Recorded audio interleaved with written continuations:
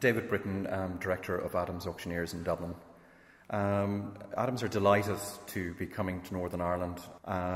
The opening exhibition we have put on is drawn from private collections, both north and south of the border. There are a lot of museum quality pieces. Surprisingly, what a lot of people find surprising is that nothing's for sale. And it's just more a showcase of work. And the exhibition is called The French Connection.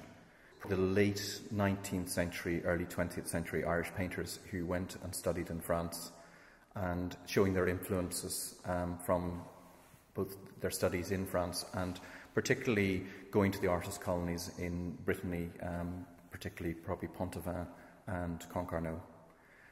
Probably among the highlights of the show would include, as I said, the likes of Stanhope Forbes, Roderick O'Connor, Walter Osborne, Nathaniel Home.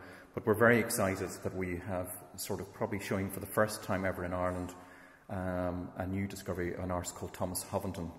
Now, Thomas Hovenden was born in Cork around 1840, and he went and studied.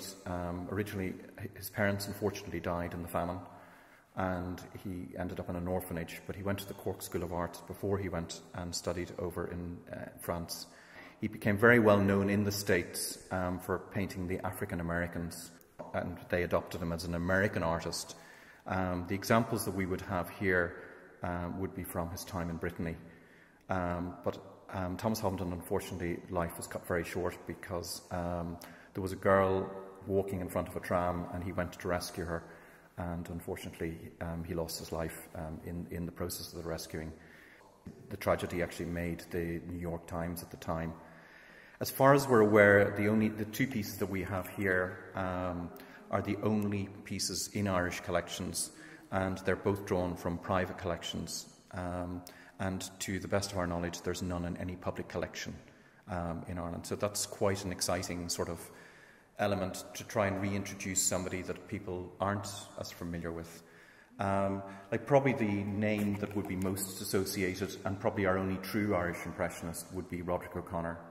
And we have three examples in the exhibition from three different periods.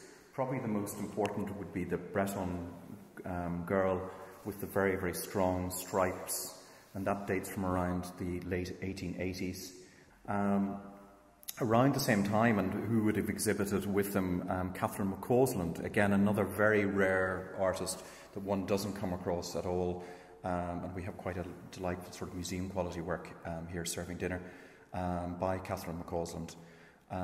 She ended up living in France and was known locally as Mrs. Mac, and her pictures are included in some of the collections in Brittany still.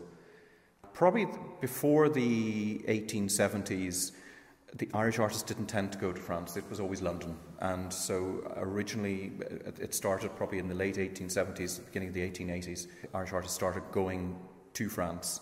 The locals really all became models, and they were very willing subjects.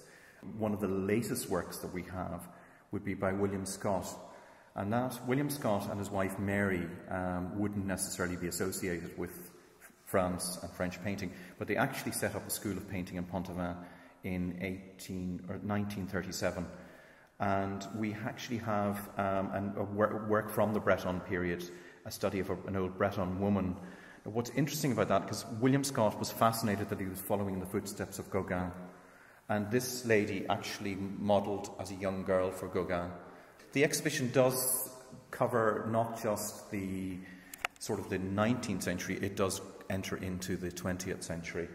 Among the other sort of more unusual artists that we would have is a local artist called Georgina Moutry-Kyle. She was born in Craignavagh. We have a lovely sort of Breton scene by her. The Ulster Museum in her own lifetime bought a Concarneau market scene by her, and there's quite a collection of her work up in the Belfast Castle. The other sort of more unusual artists, again, that one normally doesn't see would be the likes of Maria Dorothy Webb, again, a very rare artist.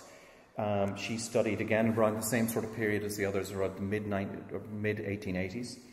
And we have this wonderful, delightful view of a young girl under an apple blossom tree. And it's just so evocative of that sort of sentimentality that you would have in sort of the late Victorian times.